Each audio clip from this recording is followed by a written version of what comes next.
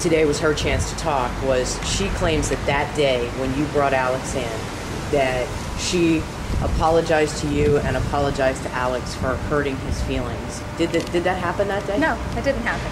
In fact, she slammed her hand down on the table after he said that I asked him, sorry guys, let's start over.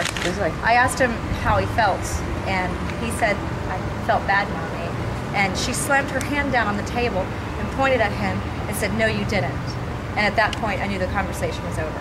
There was no apology? There was no apology. She was very boastful. She told me that this is her psychology and she's going to heal autism. She's going to heal him this way. And this is not the way you do it. And there was no, she's not remorseful. If she were remorseful, she wouldn't be here. And she's been given ample opportunity to apologize to him, and she has yet to do that.